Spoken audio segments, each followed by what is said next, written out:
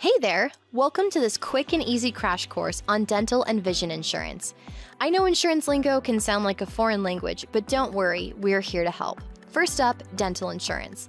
It's like your smile's best friend. Dental insurance helps cover the cost of those pearly whites. Now, here are the basics. Dental insurance typically covers things like cleanings, fillings, x-rays, and even more serious service like root canals.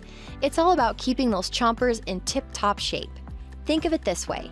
You pay a monthly premium, kind of like a subscription, and when you need dental care, you'll have a deductible. That's the amount you pay before the insurance kicks in. After that, insurance covers a percentage of the costs and you pay the rest, usually called co-payments or co-insurance.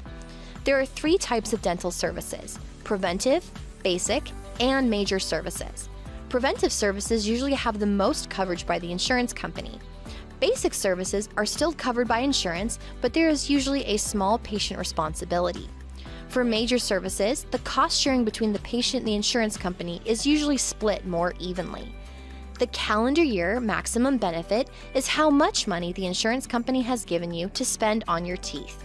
Once that bucket of money is empty, you'll need to wait until next year for that money to refill for the insurance company to cover more dental services. One more thing. You'll want to check out the network of dentists covered by your plan. Going to an in-network dentist can save you money, so when choosing your plan, consider the network status of your dentist or the one you plan to visit. Next up, let's set our sights on vision insurance, literally. This one's all about taking care of those beautiful peepers. Vision insurance covers things like eye exams, glasses, and contacts. It's like having a personal eye care budget.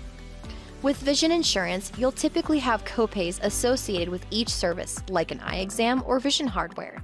Your vision benefit may also include a hardware benefit, which is like a gift card the insurance company has given you to spend on frames or contact lenses.